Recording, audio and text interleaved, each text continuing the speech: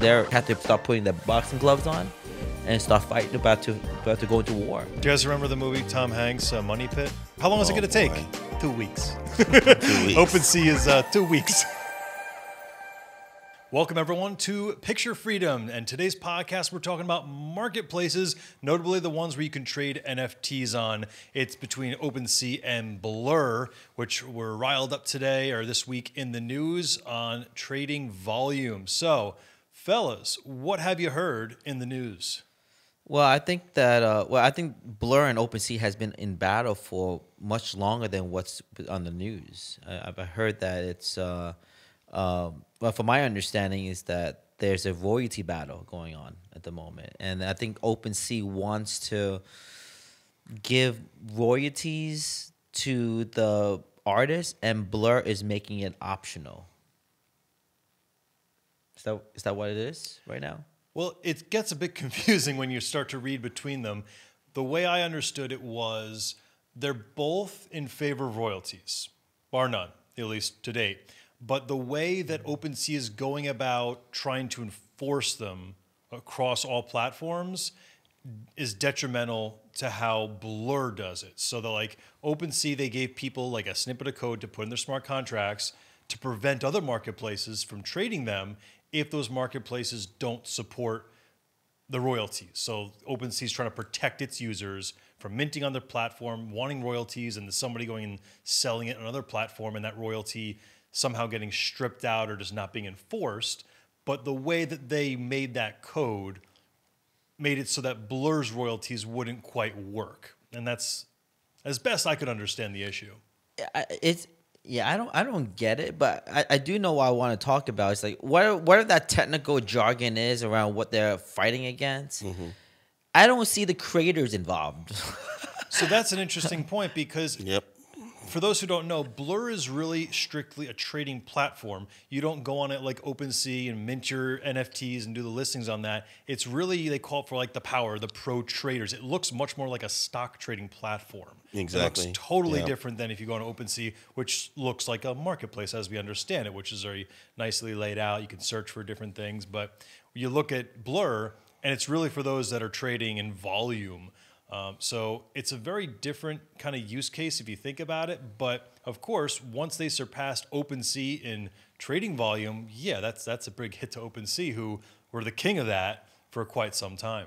Well, I think with Blur and OpenSea, well, I mean the first problem is this. It's like, okay, what a war that is. But I think Blur and OpenSea lost focus on what Web3 and NFT is supposed to be about.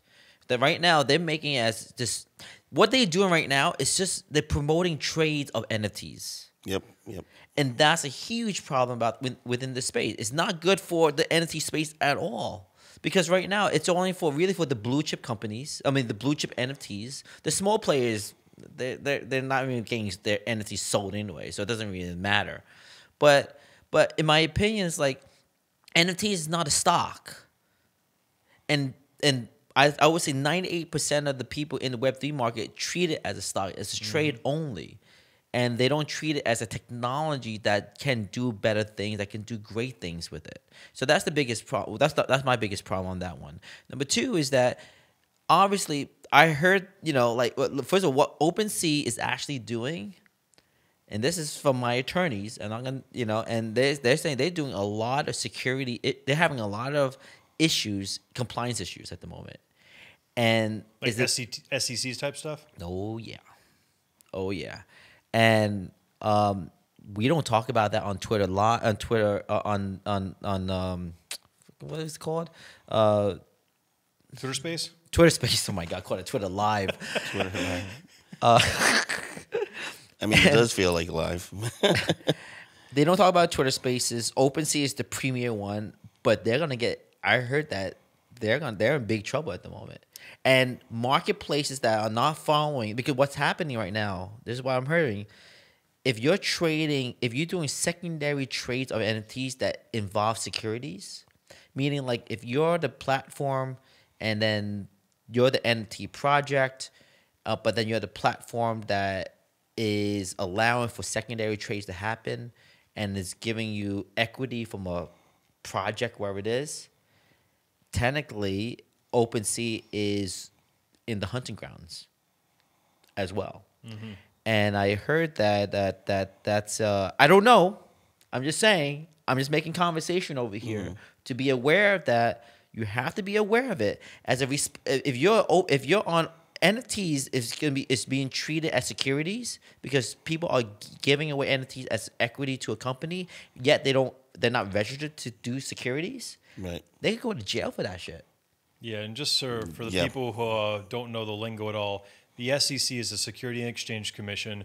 They regulate a lot of the things, much like in the stock market. You may think stocks are just bought and sold and no one cares, whatever it is. It just seems like the Wild West. But there's a lot of laws about that. And if you're giving it away things like equity, like Khoa just said, you have to abide by a lot of laws to do that. And right now, NFTs, a lot of places are doing likely exactly that and getting away with it because the SEC, the IRS, and all those industries, government agencies haven't quite caught up to this new technology yet. But once they do, a lot of these places like OpenSea may have a problem. Look, my attorney had said that. I said, don't even think about following OpenSea's protocols. He says they're about to go into a big trouble at the moment, and they were actually telling me, he said, you are in a very good position, Khoa, because you're asking the right questions of how to protect people, how you create full disclosures, how to use NFTs, how you're doing it right so you don't screw people over. They said, you're doing it right. It's costing you a lot of money to do that work, for sure. But you're not, but you know, what OpenSea is doing right now and what other marketplaces are doing, I think they're either have to start putting their boxing gloves on and start fighting about to go into war.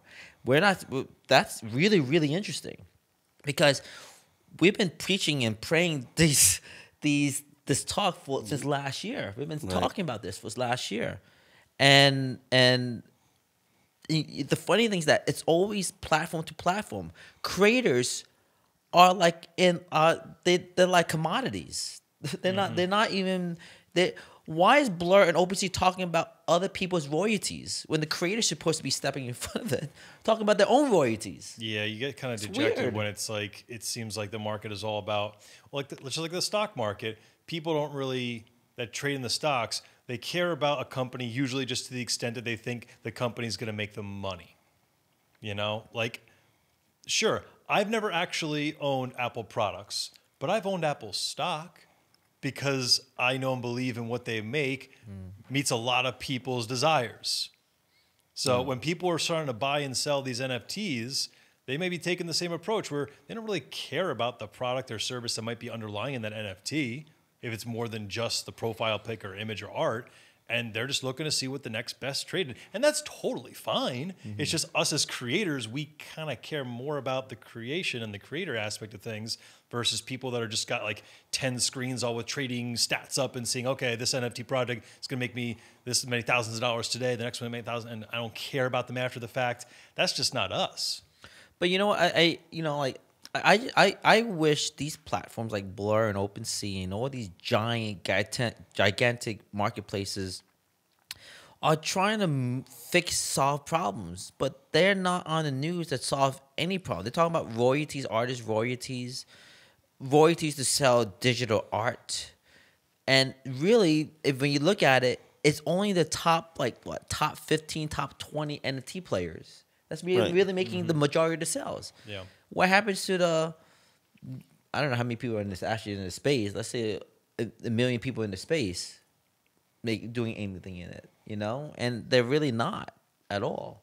And so, it doesn't make them any different than any other platform if the top percentage of the projects are the most valued and the artists are getting, their cut for the royalties on it, but then the rest of the 80% of the projects that are on the platform are valueless. Think about this. Moonbirds just recently made $200 million in secondary trades in 2 days.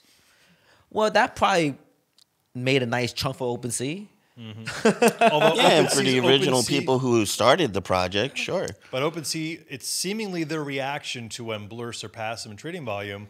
Maybe it was totally unrelated, but it seemed like a good coincidence that they decided to suspend their fee The fees, for yeah. a temporary period of time. They have a page right now that says temporarily 0% in fees. Well, So- first of all, for those who don't know OpenSea is the largest NFT market out there, right? To sell NFTs. And if you don't know NFTs, that's a different story.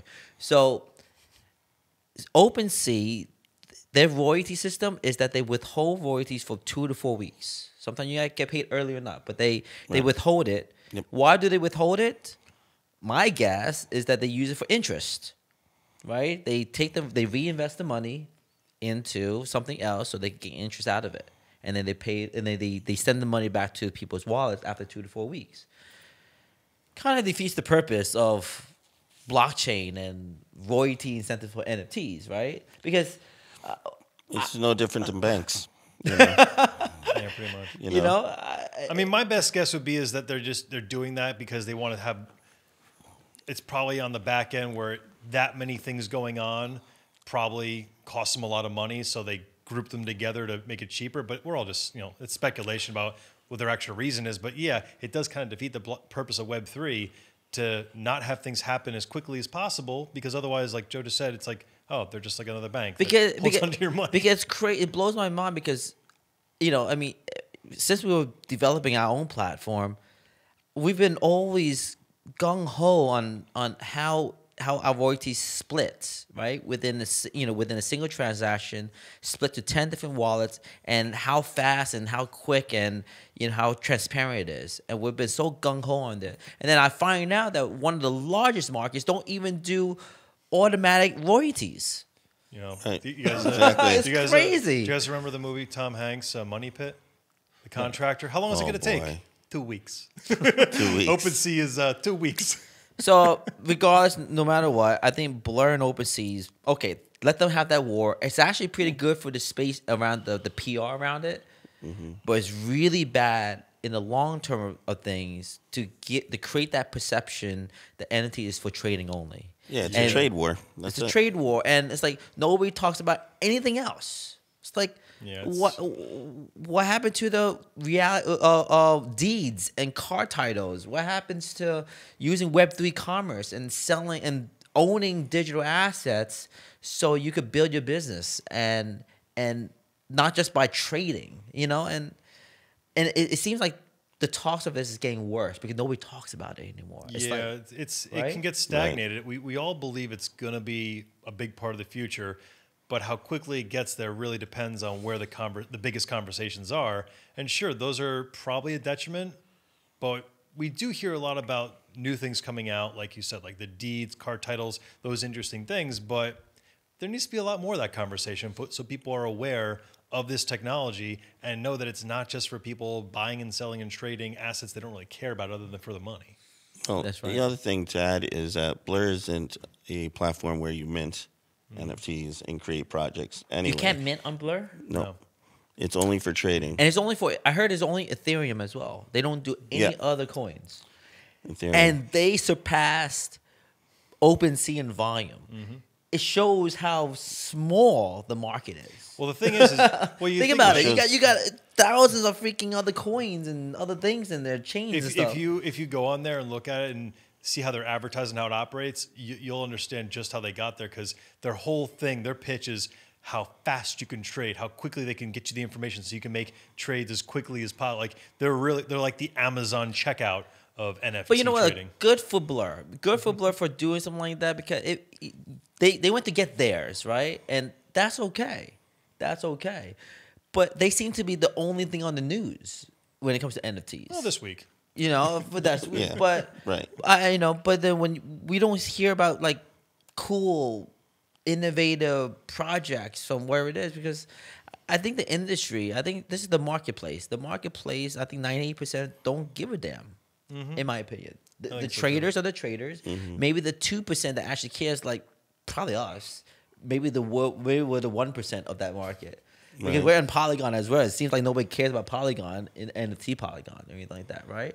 And so it's I feel like it's a I feel like anyone that's playing in the space, developing in the space, I say like if you could survive, do it for the next 5 to 8 years, then I think there's a big I think that's the answer, because right now I think that, you know, I was hoping, I'm disappointed, to be honest. I'm really disappointed to see the Blur and OpenSea war. It's like I feel like it's like they didn't grow. People didn't grow. Yeah, they like missed the message, you know. They missed it. They totally missed the point of an NFT. They missed it. And yeah, companies like that, sometimes they don't think to innovate. Like, I think it's very nice for them to have their market, and that's great. And they're doing very well, obviously. It's just not our for market. now. Yeah, it's just not our market, because we look at that, it's like, oh, they kind of designed this for one type of thing, and it's not the type of thing we're trying to develop. And that's great, because sure, people want to go on there. I think once we're really steamrolling, we're not going to want those types of people on our service, and they're not going to want to be on our service, because it's just a different market. Yeah. And that's kind of the beauty right now, is there's all these different marketplaces and platforms that kind of have a different niche and different purpose. So someone that wants to get into any of these industries, they look and see which one is the one for them. And there isn't really like an Amazon.com of all of this that does everything. And I think that's good, because then it's at least a little more specialized. Well put. Well put. All right, guys. Well, thanks for joining us today on Picture Freedom. Don't forget to visit links.sutudu.com. That's links.sutudu.com. We got some free giveaways for some NFTs. Check it out, and we'll see you for the next one. Thanks for watching Picture Freedom. If you like what you see and want to keep up to date with us, like, subscribe, and hit the notification bell on our channel to check out all our content. Thanks for tuning in, and I'll see you on the next episode.